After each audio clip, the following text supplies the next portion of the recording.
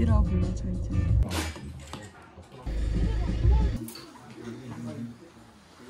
주디 자리 있어요? 진짜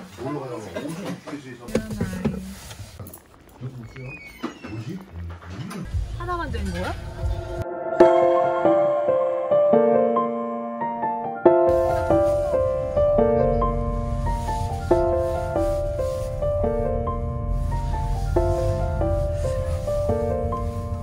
와이드로 하니까 얘가 이렇게 돌아가는데 느낌이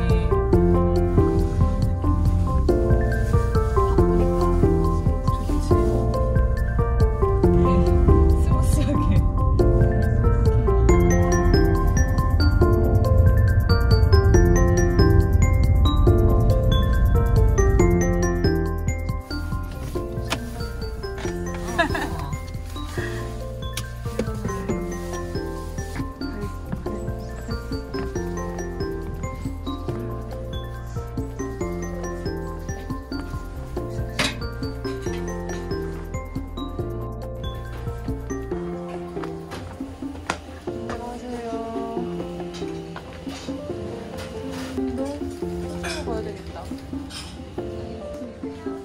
두 사람요.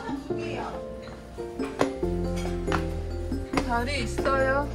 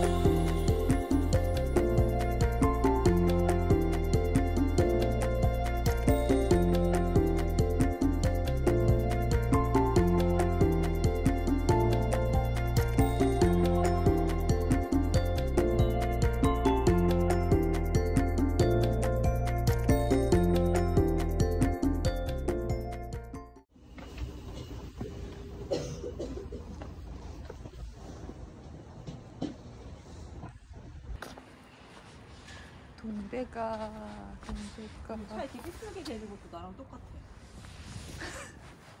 하나만 더 주세요. 못 맞춰. 근육을 너무 다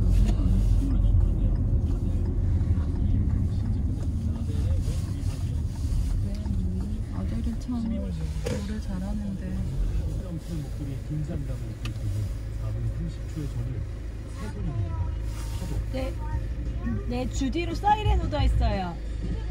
네. 네. 주디라고 불러줘 이제. 알겠어요.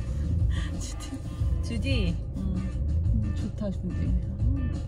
여기도 좀 영어 이름 다 만들어서 부르고.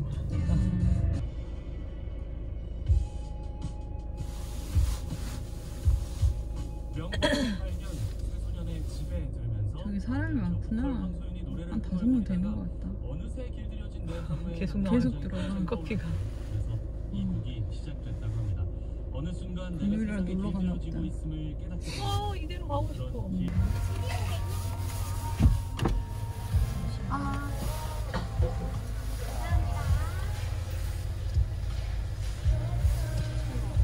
하나만 되는 거야? 아니, 2개 있는데?